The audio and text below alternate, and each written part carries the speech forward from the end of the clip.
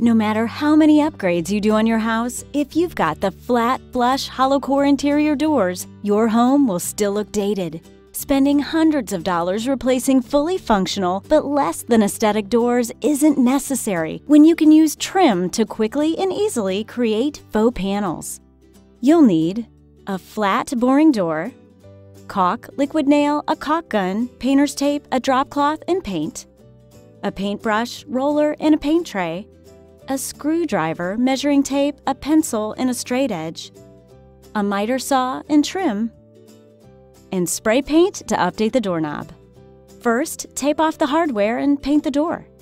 When the paint's dry, measure for the trim pieces. I measured in 5 inches from each side, the top, and the bottom, and used a straight edge to draw exactly where the trim would sit. I also determined where one panel would end and measured 5 inches between that and where the next panel would begin. Time to miter. If you've got serious mitering prowess, you won't need this next bit and you can just cut away. But I've historically been terrible at mitering 45-degree angles. My cuts ended up as wide gaps that needed lots of caulk. Totally embarrassing. But this one simple piece of advice from another DIYer changed that. 3 little words: mark, don't measure. Here's what I mean. Cut one end of your trim at a 45-degree angle. Then hold the trim up to your line so that the cut end sits at the very end of your line. Mark your trim exactly where the other end of your line stops. Use that mark as your outer edge and cut that end at a 45 going the opposite way. Place the trim back up on the line and secure it in place with the painter's tape. Next side. Again, cut one end at a 45 so it butts up next to your first piece of trim and mark the trim at the other end of the line. Continue doing this one piece at a time until you have both panels complete.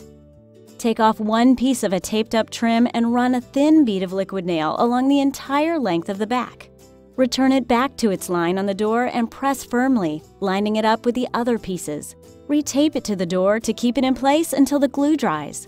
You can also shoot a nail at either end of the trim piece to ensure it stays put. If you do this extra step, use wood filler to fill in the nail hole. Continue for each piece, again one at a time, so everything stays lined up. Once the liquid nail is fully dried, remove the tape and caulk. Caulk around the entire outer and inner edges as well as through the middle of each corner.